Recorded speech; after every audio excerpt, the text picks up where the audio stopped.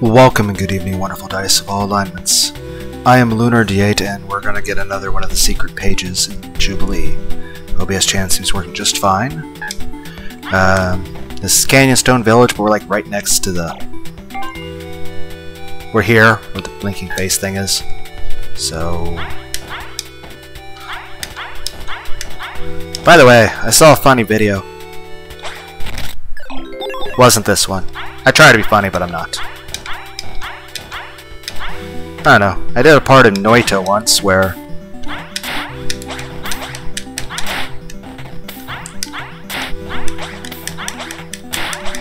How did he do this?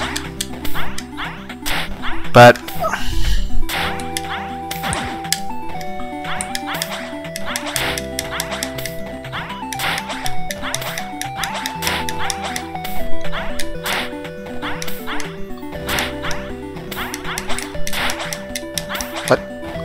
I don't understand. One moment. Mute his video and go back to 208. But the funny video I saw earlier was, it was a type on YouTube, what if Batman and the Joker were neighbors? It was hilarious. But yeah, how the fuck did he do this? How do you do... But, yeah. I don't know, I did a Noita video once. I ran around screaming about how I'm on fire and stuff.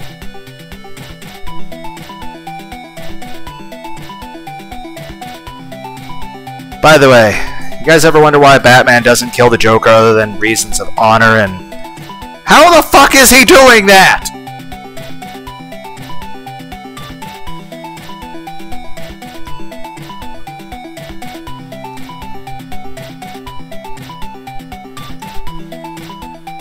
But other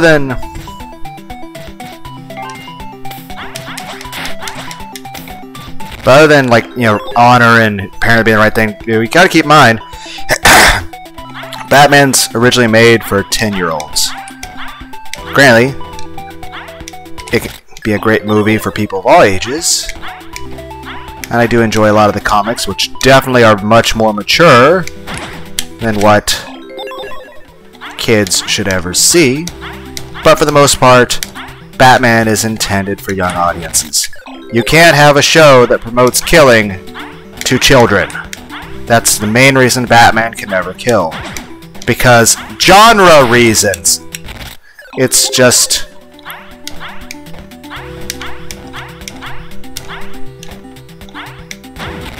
But more than that is this. It's also the idea that Batman isn't exactly very emotionally stable. Yes, he's got a great deal of discipline, but he's got some trauma and stuff. Batman honestly doesn't think he could handle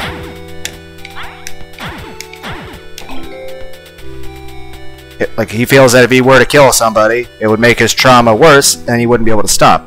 So, yes, some of it he doesn't kill the Joker out of a misplaced sense, or properly sensed place of pride or honor or righteousness, but at the same time, you know, it's a show meant for kids. You can't make a show for kids and tell them it's okay to kill. You can't do that. Same way, because you want, you know, people are. It's kind of like even martial arts. Everything's done, like, a lot of martial arts are based off animal forms and stuff. People learn by copying. They don't want people to... Because they know people are going to emulate Batman. So, I mean, they don't want people to... I mean, though granted, you don't want people to be actual vigilantes in real life, because that would be dangerous. Even if you were a billionaire who was a professionally trained martial artist. How does he do this? But the other reason is that Batman himself doesn't trust.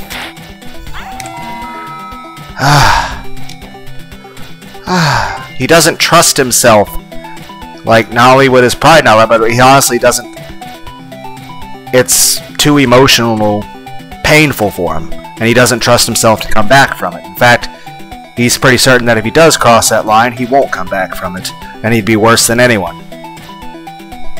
So it's not that he doesn't want the Joker to die, it's more so that if he doesn't do everything he can to save the bad guys, if there's any possibility of saving them himself, then he's just... Then again, he's a billionaire? Why can't he afford a therapist? Or, you know, things that help you emotionally cope. I mean, you could literally do anything or go anywhere. I mean,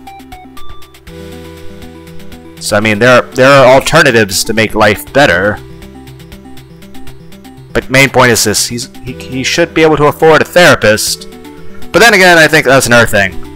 Not only is Batman intended for 10-year-olds, though I enjoy it, and I think people of all ages enjoy it, because the genre has expanded. But the main thing is the original genre.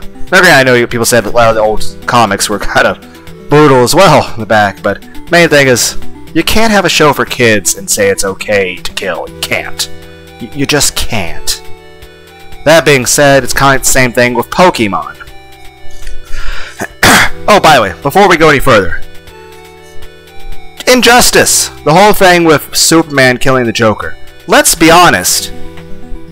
No matter how against the death penalty any society is, if anyone actually did what he did in that, you know, game, movie, comic, whatever, I'm pretty sure the government of every nation in the world, especially the one where things went down, they would have held a trial and publicly executed him.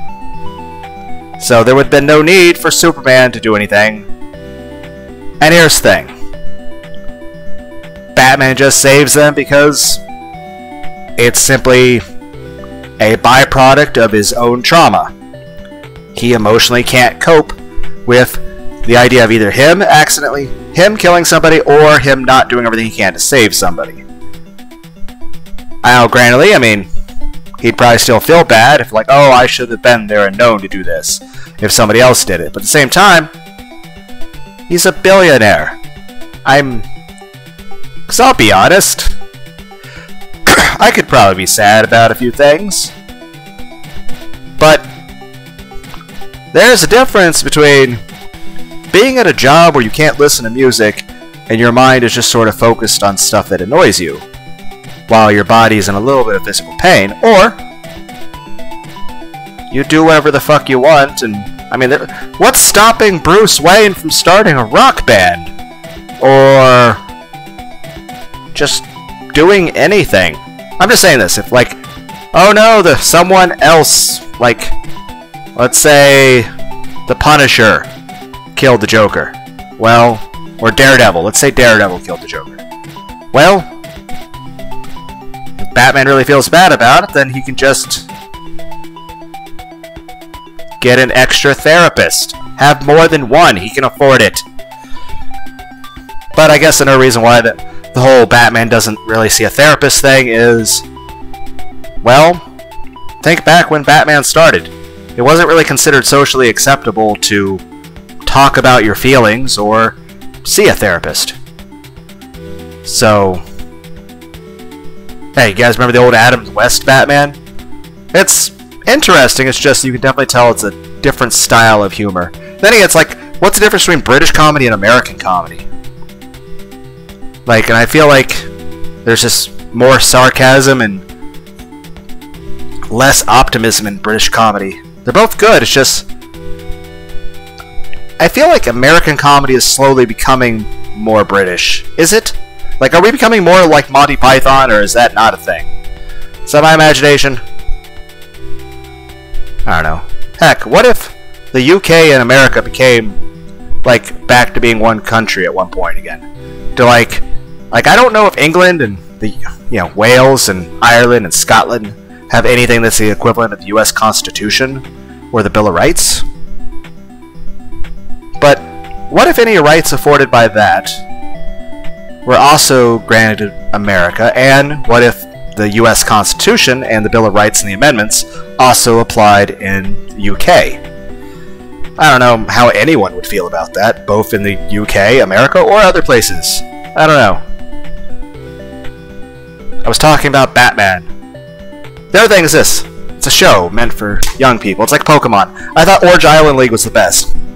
Ash was getting smarter, he was growing up, he was getting more mature,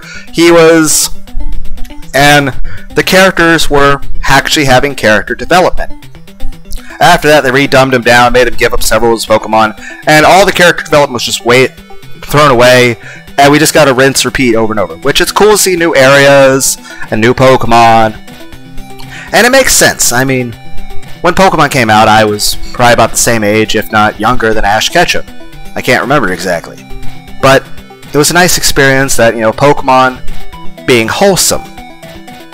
And while as we grow up, we want to see, you know, our heroes in the TV shows to grow up with us,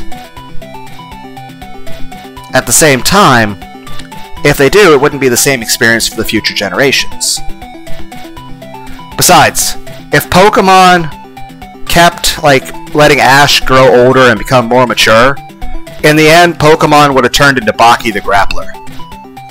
And that may have been a little violent, because there's a little bit of blood and violence in Baki the Grappler. Then again, I feel like it kept going further and eventually become Berserk. I don't know where we go after that. Dragon Ball Z? I don't know. Imagine power scaling.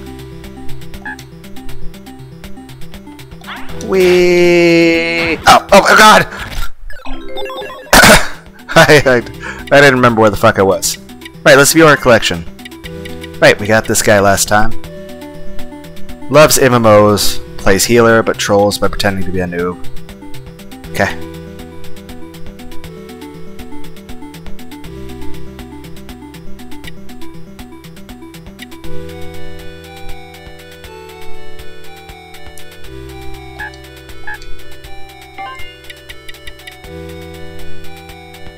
I don't know. There's some other interesting comedy channels out there. There's Super Xavier, Solid JJ.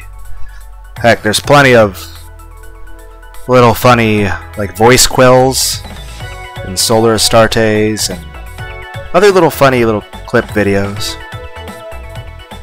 Solid JJ, I think I already said him. I don't know. Super Xavier. I like comedy videos. I try to be funny in some of these videos. As I just ramble on about whatever. Okay.